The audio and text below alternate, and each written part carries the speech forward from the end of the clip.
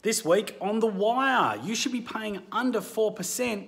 Low rates are here to stay and property market set for a rebound. G'day guys, welcome to The Wire, the week in real estate where you can get all the top stories hammering from the week in finance, real estate and investment for Friday, the 2nd of August. Now before we kick it off, let me introduce myself guys. My name is Tim Guest. I'm Australia's leading financial educator and the managing director of Infinite Wealth. I've trained over 18,000 people how to reach their financial goals, whether they be things like home ownership, travel and lifestyle, all the way to retirement. We do it using only what people currently have available to them right now, and we do it with very high customer satisfaction ratings.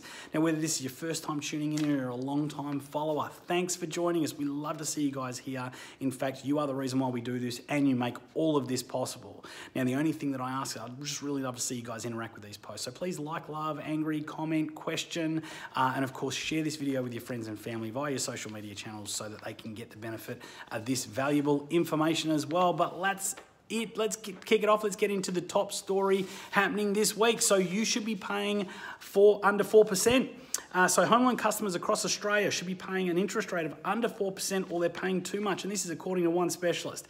Some lenders are even offering a variable rate mortgage deals with a 2 in front. I've seen 2.89, I've seen a couple of 2.99s. There are some incredible deals available out there at the moment. Now, financial comparison website Mozo's analysis of the mortgage market showed the gap between principal and interest loans for owner-occupiers and investors is 0.42 percentage points.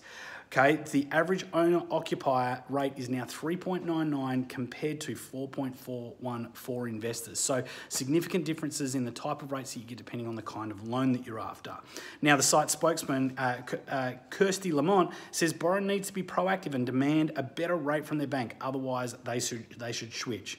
The new magic number home loan is 3.5%. If you're paying anything above that, you're paying way too much. It's time to compare some of the lower rates on the market because you can get variable rates now below 3%, and there's some big savings on offers. The major banks continue to reduce mortgage fixed rates, with the Commonwealth Bank, ANZ and Westpac are all currently offering owner-occupiers paying principal and interest 3-year fixed rates of 3.28%, while the NAB is offering 3.29%. So some fantastic deals out there. Like I said, you know, if your home loan isn't under 3, you should be reaching out to us. And if your investment property isn't under 4, you should be reaching out to us, speaking to our team, see what deals we can get organised for you. But that covers off the top story. Let's move on to our next story. Low rates are here to stay.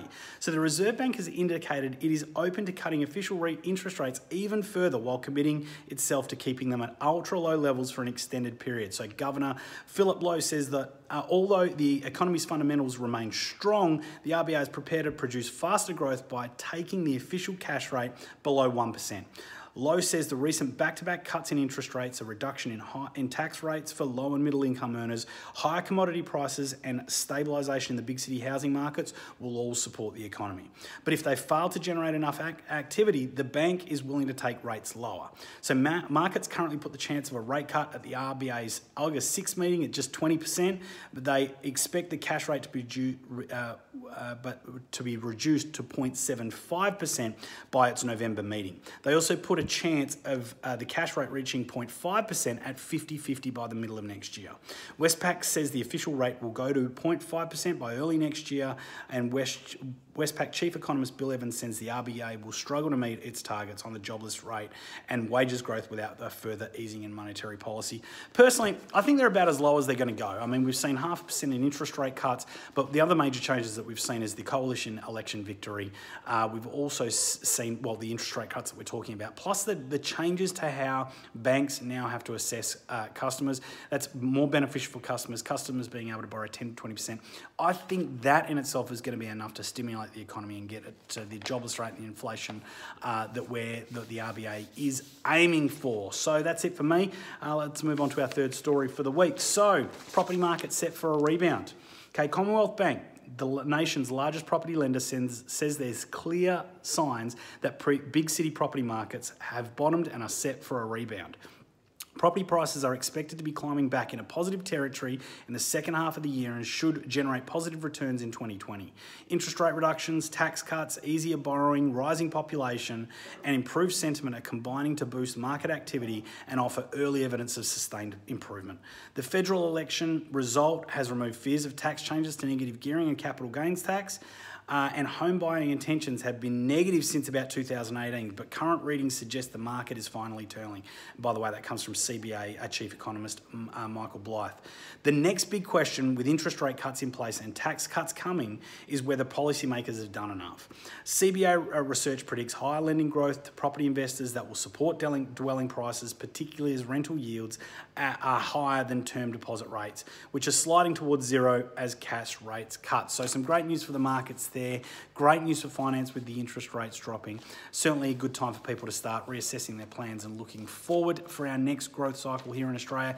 But guys, that pretty much covers off all the top stories happening from the week in real estate, finance and investment. Before I go though, a couple of things just to remember. Firstly, I'll be coming at you on a Tuesday with our next Just Ask Tim video series. So if there's any questions or if there's any topics that you want me to talk more about, please comment below or please reach out to one of our social media channels at Infinite Wealth AU or at Tim Guest AU so we can include you in that and I could be answering your question live. Keep in mind, if I don't answer it live, one of our team will get back to you. We'll always make sure you guys get the information that you need. Also, don't forget to engage in the video, like, love, angry, comment, question, tell us what you think, tell us how you feel. We love to see your interaction and please share this post with your friends and family. It helps us build a bigger audience and of course helps your friends and family get the benefit of this valuable information as well. Guys, that's it from me. One last thing before I go. Remember, if you fail to plan, you plan to fail, and 78% of Australians have no long-term financial plan, so you want to get ahead of the curve and get a plan in place. Guys, I'll be talking to you soon. Have a great week. Thanks a lot.